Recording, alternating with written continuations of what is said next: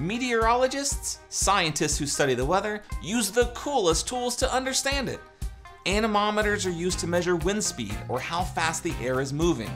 To get started, we'll make an X with 2 pieces of stiff cardboard. Then we're going to tape a cup to each of the ends. Using a T-pin or a push pin, poke a hole through the center of the X and attach it to the eraser of the pencil.